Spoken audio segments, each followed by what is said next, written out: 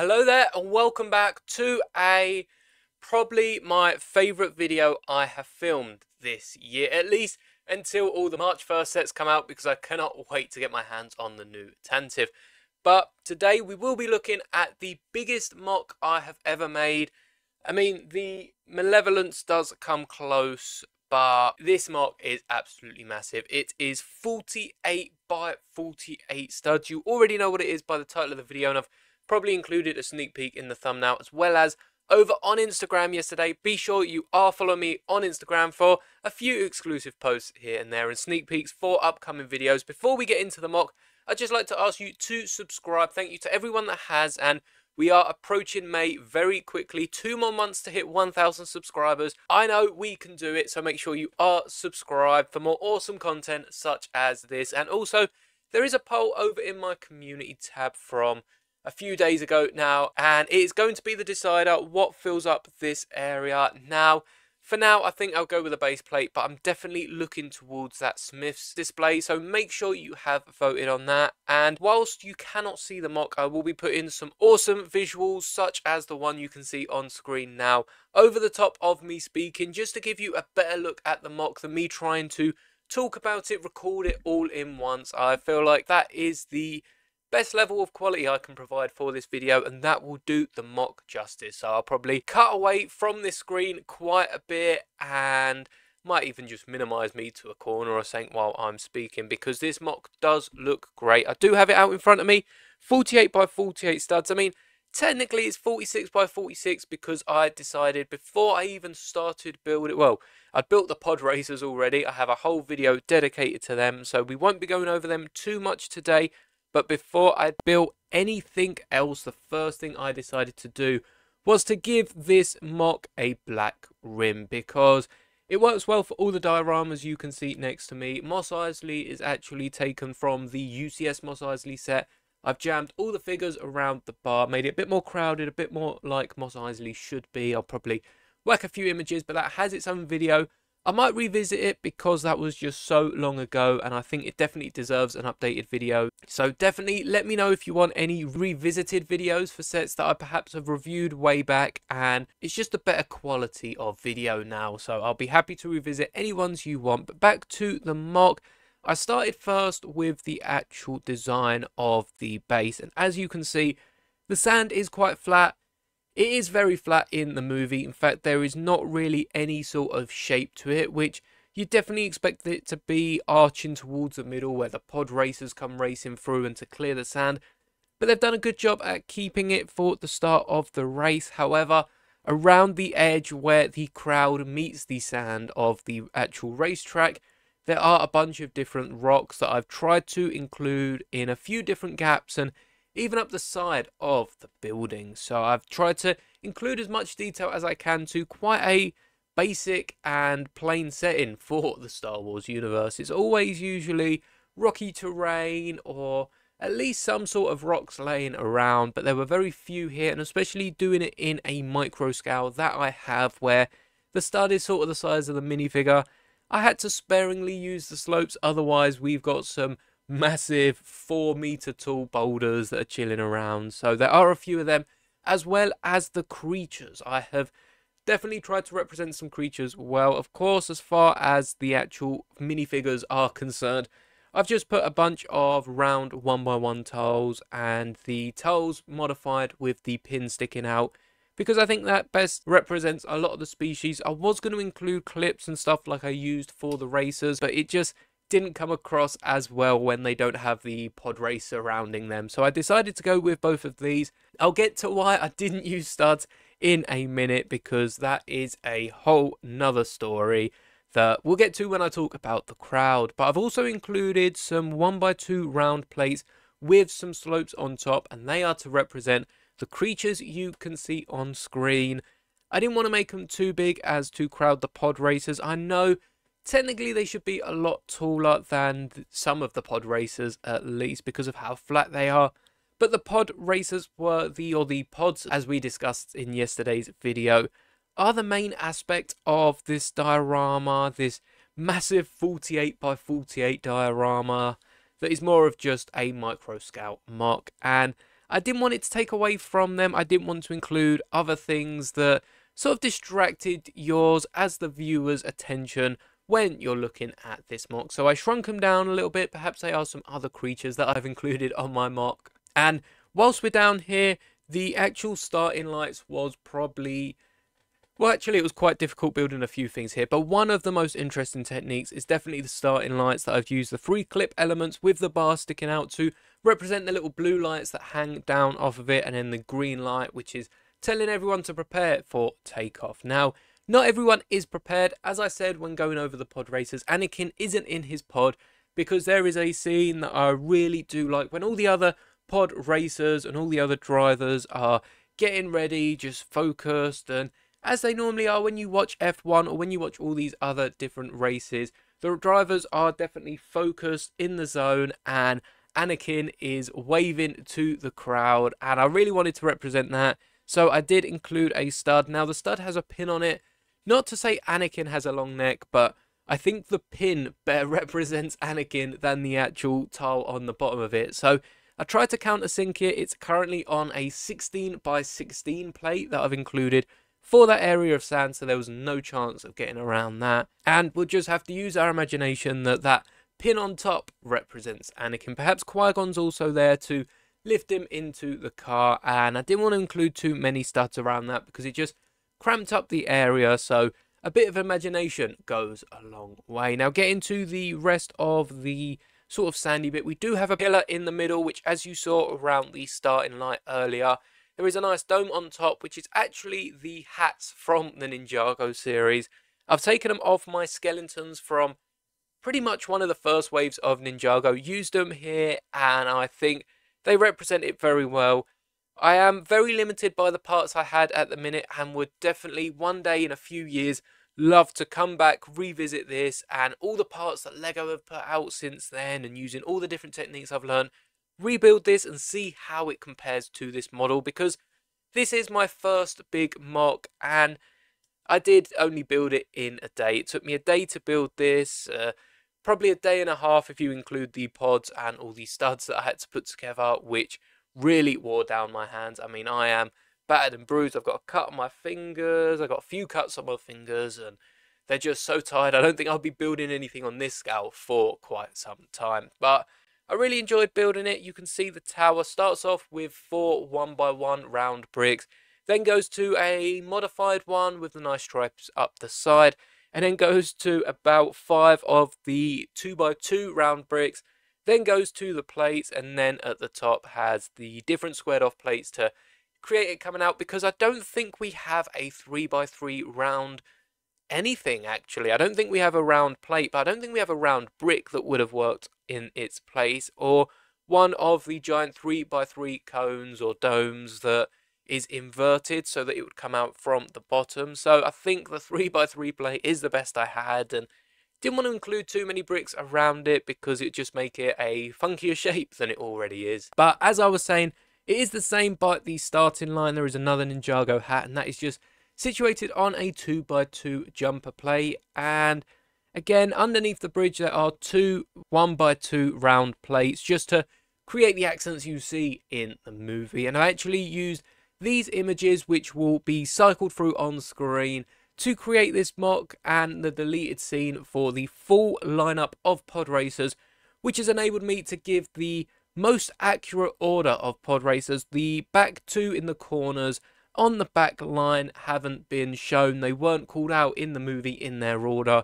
So I actually had to use a earlier clip from that scene when they're all coming out to line up, and they're both either side of the track. So it only makes sense that they are in their respective corners. If that is the other way around, then perhaps it's different depending which scene you take it from. But now we're getting on to the main bit. You've seen the rocks, you've seen all the characters, you've seen the pods, you've seen the starting tunnel, and I guess we haven't gone over the tower. The tower is quite a neat build because, again, I don't have some 1x3 round bricks in the nice tan colour.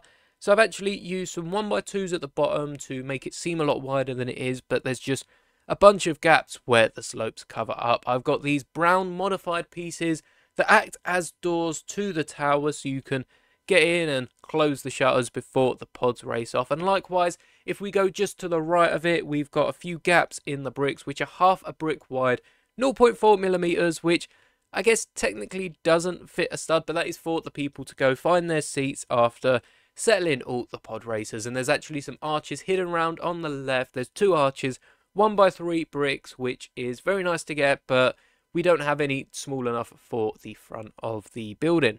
And back to the tower, we've got some slopes just to round off the bottom and make it look like it jumps in. And then we've got a 1x4 round brick with actually 2 or 3 1x3 regular bricks in the tan colour that sit on top that I guess together give the illusion of it being rounded. And I've even got some round the 4th side, which I've integrated quite well with the crowd. We never see this angle, so I'm sure this model is just hollow from this side when they were filming it. But this is definitely what I think it would look like. It's sort of the equivalent of being sat behind one of the stadium banisters when you're at a football game. You get this big tube holding up the roof of the stadium, or if you're at a concert, and very cheap tickets, but you still get to see quite a bit from either side. So on top of the 1x3 bricks, we then have a 3x3 wedge angle brick, which then rounds off into the 4x4 round brick, and then just a few different studs, round plates and slopes to round off the top, with of course the dish plate on top, which you'll notice there's quite a few different dish pieces. If we go over to this nice grey building, which I'm not really sure what the purpose of this is. I was going to look at building an interior, but besides the pods actually getting ready to be pulled out, which is on the opposite side of the MOC to this crowd, you don't see any of the interior. So I've decided to keep it hollow on the inside and just built up the slopes, tried to somewhat match it with the crowd. It's not a perfect design, but when you shrink down to micro scale, you do have to take the liberty of designing certain things yourself, and I've definitely done that here. And we have the 2 dishes on top, which, other than a few studs and a few tiles sticking up to get the accents, as I said, we see in the scene, it just rounds off the building quite nicely and definitely fills a gap between the crowds that, as you can see in the scene, is definitely needed to be filled, but also just enables me to save myself purchasing millions of studs. I don't know exactly how many studs there are here, but if I had to make a guess, there's definitely almost 1,000. I mean, you can see there are 2 8-stud wide gaps, there are 2 5-stud and 1 4-stud wide. So there's definitely a couple hundred, if not 1,000 of these studs here. And even then, we'll take a look at the crowd now, because I didn't have enough studs for this model. I don't think I ever once imagined building a set, building a MOC, building anything and complaining that I run out of studs. But they aren't all just regular studs that you see here. In fact, most of them are. The 2 columns on the left and the 2 columns on the right are. But once we get halfway up, not even halfway up, once we get a third up in the center, all these studs suddenly switch to the modified studs with the pinhole in the middle. They're the studs with the hole, which actually has gone through about half of my collection of them as well. And at one point, I was getting my studs with the bars ready to stand in for them if I needed. But my fiance had an amazing idea where instead of including just pure studs, when you watch the scene, there's actually quite a few empty seats and they look quite sandy. Now, when designing this set, I was definitely going to go with the tan look at the start, but I'm very happy I switched it to grey. There is this tower in the image on screen that looks definitely a lot more grey than tan, and this is what decided for me to go with grey for the actual building. The towers and that definitely blend in well with the sand, so they were going to be built in sand, but I decided to go with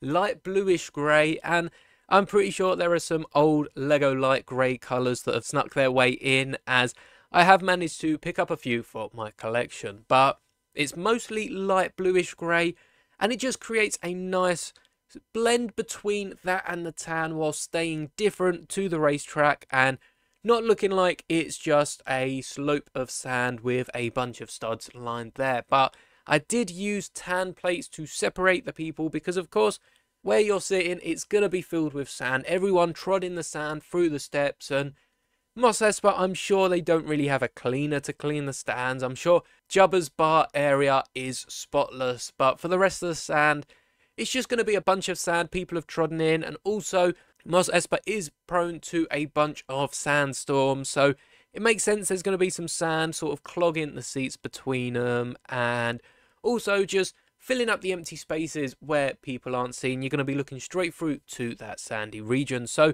that has broken it up quite nicely, created some gaps in the stands, and also just makes it look a lot more detailed than a bunch of random studs. I originally built one column with just studs, and it definitely looked like it was missing something. Speaking of adding things to the studs, on the far left and far right side, we'll start off with the left.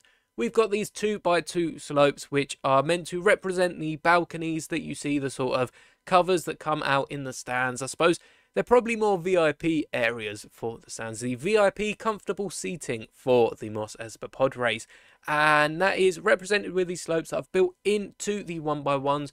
And all of this clips on one of the hinge brackets, the 2-piece hinge brackets, which are considered just one piece from Lego, but I'm sure you know what I mean. They are the 2x2 versions, and I've just had it so that the 2x2 plate is sticking up out of the hinge, and that enables me to clip these to the top. The two middle ones that run up either side of that main crowd in the middle are actually connected to 2x6 plates. I think one's 2x6, one's 2x4, where we've got the slope coming out the corner. But that is because halfway up, they sort of stick out, and we have this raised crowd that meets the middle, which I've just whacked some inverted slopes in to get that extra bit of height, and I think it's represented it really, really well. Back over to the right, the slopes I've used at the top are 1x2 slopes because we don't have that much room, and also they are just that little bit smaller than the areas on the left-hand side. In fact, there is actually a break after this, and we go back into another 3 slopes, and it is above them slopes right off the corner of the MOC where the commentator actually sits, which I did try to include, but honestly, to fit in another stand would not only cost me a lot in buying all of the studs to fit it, but also means I need to extend it out the back, and there are so many other builds that I'd have to include, and shrink down the pods even further, which is really not possible for the type of builds that I've gone with. But you may notice there are these little cones in tan with the studs on top. They act as the smaller towers all over. Now, they do have rounded tops. The best way I thought was to use these studs, because where you've got the studs sticking out and then the sort of dome shape on the top of the studs, which is the actual stud itself, it does look quite rounded off and looks great on top of the cones, because of course the stud then does stick out. I've included 4 of these around. 3 of them are just built in using normal stud connections, and I mean, most of the crowd itself is sloped off. We'll get to that in a minute. But if you look over on the left-hand side, you will see there is one that's not only built at an angle. This whole banister that runs up the left-hand side is included to a plate onto one of them hinge brackets we talked about earlier. And I'll put it on screen for you just so you know what I'm talking about. We've then got some slopes holding up some 1x1 giant bricks in that light bluish grey, which enable me just to fill that side so much quicker than using regular 1x1 bricks. I think they're 1x1x5 bricks, or 1x1x15 if you're working it out in plate height. And then that has an inverted slope on top. We've then got a cheese slope 1x1, which is right in front of a snot brick, which has the stud on the side. I've then included a superhero poser, which are these clear elements that came with the Marvel CMF recently, and that is what then sits the 1x1 round brick, the 1x1 cone, and the stud on top, which gives it the same angle as all of the others and fits it so nicely in. This is my favourite technique of the MOC. I know I really liked the starting lights, and that is probably a close second looking at it, but this is by far my favourite design, and it's a brand new design. I haven't used it before. I definitely will keep it in my memory to use it again if the opportunity does show up, because it is great. And just to finish off this banister, I have used some 1x2x5 bricks on top and a few other bricks just to increase the height. I think I've even included some 1x1, some 1x2 bricks, just anything to fill out the gap that I could. You can see there are 3 of them that run up the middle of the crowd, and the 2 ends and sort of the bottom bits of the crowd are just built with the 1x2 slopes, occasionally replacing it with a similar piece where I've run out. The top left corner has some of the nice tiled 1x2 modified slope pieces, and there is also at least 1 or 2 of the 1x1 cheese slopes. I mean, even if we go down right to the very front,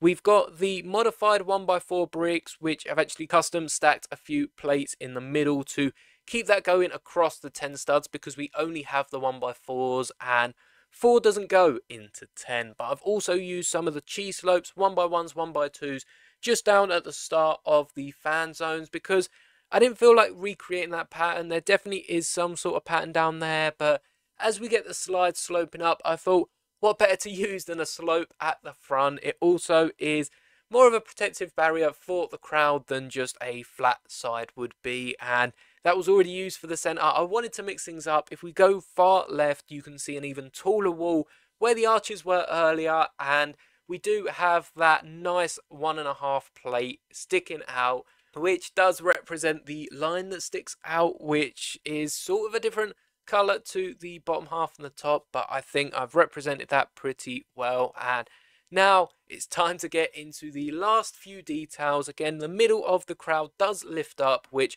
I'll try and show you on camera, and you can see there is a podium in the middle, and that is just built sort of out of nowhere. It just comes up from the bottom. It's not attached to any of the other bits, and you can see from the back it's not exactly a very nice looking build from the back or from the side. I didn't have enough black bricks to have the base going the whole way around, so I used white bricks where I could, and in fact the whole base that the plates are built up on is separated by some yellow bricks I've just dotted around to hold up all the base. I've basically turned it into a similar base to my Lego City, where I have got a base plate, layered some bricks on it just to keep it sturdy and so that the build doesn't bend and break apart like my minifigures display for my Star Wars minifigures. So I have definitely learned a few things from the nearly half a year it's been building that.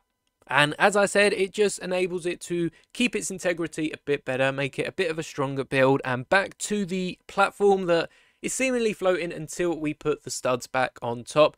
You can see there are 3 dark red cheese slopes. These are acting as the little covers that are erected on this platform in the middle of the crowd. Again, probably some VIP seating. I'm not quite sure where it is exactly that Jabba shows up, but I don't think it would be here surrounded by the crowd. In fact, I think it would be a bit higher up, so we'll get to that in just a second. You can see just at the back there are some cheese slopes holding back the crowd and a 1x6 tan plate separating them from the cheese slopes. And then we've actually got some jumper plates with more cheese slopes acting as the little arches you see. And of course, the middle one's got to be the widest, as I feel like that would be the main entrance and exit for this area.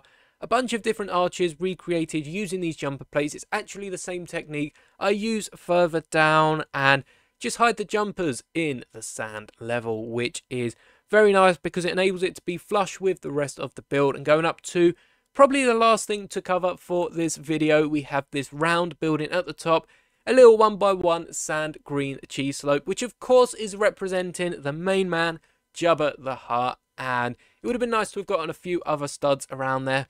There really just wasn't any sort of space. Jabba's definitely on this sort of pedestal above the crowd. The banner has been recreated using different snot and Technic bricks, because I've actually used 2 of the snot bricks either side to get the banner running flush with the wall, and 2 Technic bricks in the middle, which have enabled me to center the 2 panels. Now, we do have a 1x2 snot Lego brick, which is Technic related and would definitely work a bit better with all the other Lego bricks. I'm pretty certain in saying that's the only Technic piece, or the only 2 Technic pieces in this entire MOC, but I do not have them in tan, only white, and white just looked way too weird for this balcony. The sandy tan colour definitely included it more with the set, with the other sandy towers, and of course the sand that the pod racers are racing along. And then I've just stacked up a bunch of 4x4 round bricks to get the nice rounded shape, and the roof does dip in the middle. There is this center part which is lower, which I've just used different slopes for. In fact, the grey ones here are from last year's 332nd Clone Trooper Battle Pack, so they are fairly new pieces. They've come in a few other different sets from then. I think they were also included in last year's Yoda's Starfighter, which was awesome to get a brand new piece in 2 Star Wars sets, as well as any other that they may have been included on. They were even included in this year's 25 years of Phantom Menace anniversary poly bag, which is just behind me, and they were included in the tan colour. So I did initially give it a go. It just didn't look right as the rest of the building was in grey. And of course, we've got another blue banner above Jabba and the brown markings by the roof of that building. So I'm pretty sure that is everything. There are a few other details, like on that building I've got 2 ingot tiles, which just adds a bit of dimension to the building. But besides that, I think I've pretty much covered it all. Now, this is going to remain built for hopefully a few months. I think I definitely want to do something for May, so I'll have to take this apart for May, or perhaps condense it into a smaller diorama such as the Dark Trooper and Mos Eisley next to me. I hope you've enjoyed this video. Again, I hope all the clips are amazing of this, just to show off how good it really looks. This will be behind me in all of my videos to come, again, as I said, for the next few months, so it does fill up that space very, very nicely. In fact, I could put it there right now. And as you can see, you might not be able to see all of the detail, but it definitely does fill that slot very, very nicely. And when I'm showing off the city, I'll definitely be sure to flash a bit of the giant diorama in the future, because it does look very nice next to all my minifigures, and I can't wait for the next one. I think next time I'm definitely going to go with a minifigure scale build in that area, because I've done the micro build now. This is sort of related to the diorama we're meant to be getting for Phantom Menace. So if I can keep this built in a smaller size, I'm definitely going to transfer some, if not most, of the pod racers across. And I'll probably end up recreating another scene. So stay tuned for that. Make sure you are subscribed. And before we end this video, I'd just like to include one last shot of it in its place, and just give one last look at my first giant Lego Star Wars MOC. I hope you've enjoyed this video. And as always, may the bricks be with you.